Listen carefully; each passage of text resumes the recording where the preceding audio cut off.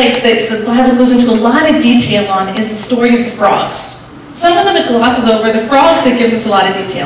And I think it's really funny because what it says is that Pharaoh had frogs in his bed, frogs in his ovens, and frogs in his bath. I mean, that's slimy, isn't it?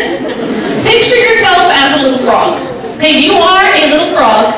Would you say to yourself, I think I'll go hang out in an oven? Of course not. No frog would willingly go in an oven unless there was absolutely no place else to go. So it must have just been so crowded with frogs that the frogs even went into the oven. It was just hopping. The place was hopping.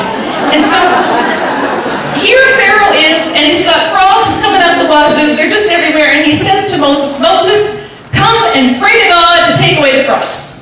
And Moses says, no problem. When would you like me to do this? Anybody remember what Pharaoh said? Tomorrow, exactly. The man says, you can pray tomorrow. The man had frogs in his bed.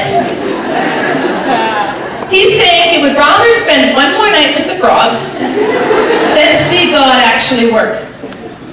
And let me tell you, ladies, a lot of you are sleeping with frogs. And I don't mean your husbands. I mean, a lot of us are putting up with things that make us miserable because we would rather do that, to some extent, than have God actually work.